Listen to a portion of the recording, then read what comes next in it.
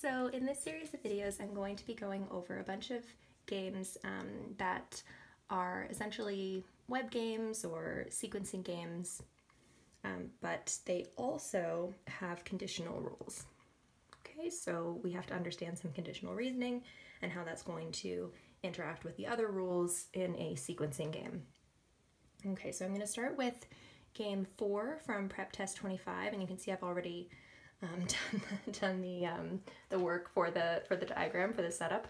Just forgot to press record, so I'll just go over it now.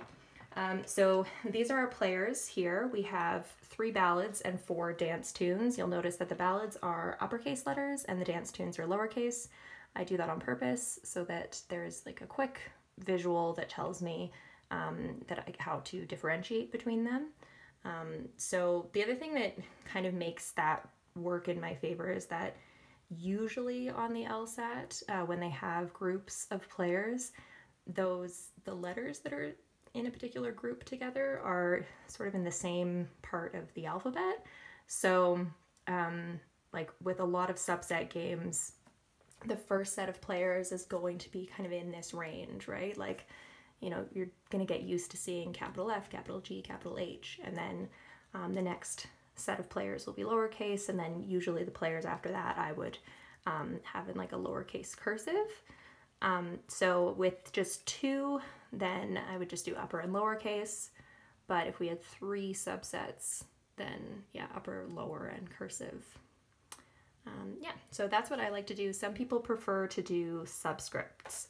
So what you could do is you could have F with a subscript B, G, B, H, B, and then R, subscript D, S, D, B, D, and X, D. So I find that this is faster and a lot less cramped, I guess, but for some people it's confusing. I think that for most people, if you were able to just practice it a bit with a bunch of subset games, then you would probably be fine. But that's not going to be the case for everyone.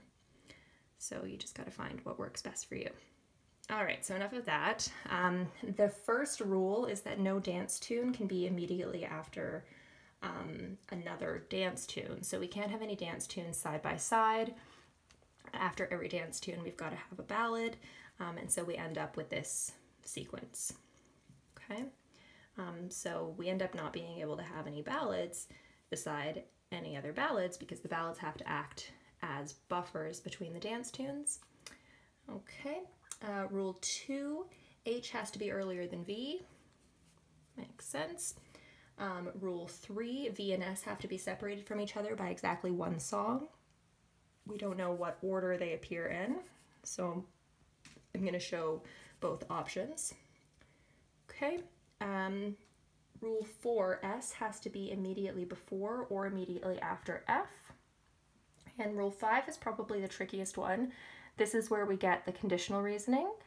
So you'll see here I've equated the word unless to the phrase if not, and then I've translated that. So whenever I see unless, I just sub in if it is not the case that, so here I see it unless, I'm going to start the sentence there and say if it is not the case that G is earlier than R.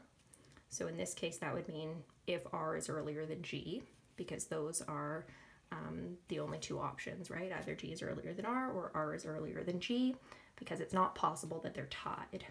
In this game, it's one after another, none of them are at the same time.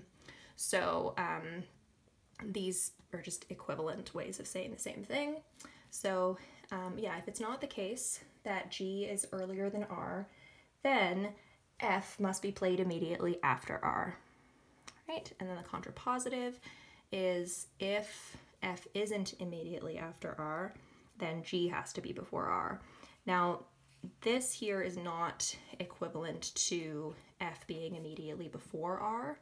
That one I can't just flip because it's also possible that F is sometime before R, or that F is like a minimum of 1 space away from R. And actually in this game, it would be a minimum of 2 spaces because we actually would have to have like a ballad and then another dance tune, and then we could have F again, right? So we would have to have at least 2 spaces in between. But yeah, that's just too much to write out. So in this case, I would just stick with the negation, right? So the options for R and F aren't summed up in just R is immediately before F or R is immediately after F. So hopefully that makes sense and doesn't make things more confusing. Yeah, so for this one, I'm just gonna go through one question. Okay, so let's see. I'm actually gonna do question 21. Okay.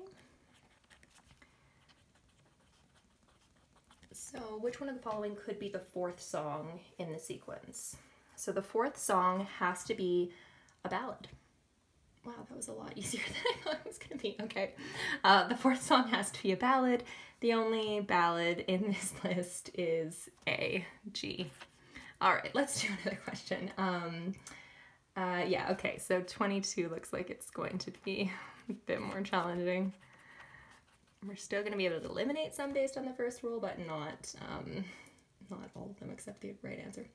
Okay, so the first song in the sequence, R, S, or V, those are all dance tunes, but we can eliminate F and G. So let's look at these. So R being first, then R would be before G, then F would be right after. Not seeing anything immediately wrong with that. S, we would have S space V, so it would have to be S, H, V. Again, nothing immediately wrong with that. But C, we actually can't have V first because H has to be before it, so C is out. So between A and B, let's give those a try. So if it's R, then R will be before G, which means F is the next one. Then we have to have S on the other side of F, so V will have to be back there, and our remaining dance tune is X. H has to be before V, and G would be before X. So yeah, I don't see anything wrong with that. Let's figure out why we can't have S. So S space V. Ooh, right. Okay, so this space here should be H to fulfill rule 2, and it should be F if we're looking to fulfill rule 4. So since we can't fulfill both at the same time, that's not possible. So the correct answer is A. Okay, so if you do this game and you have trouble with any of the other questions after having reviewed the video, then just let me know and we can go over it in a session, or I can make another video.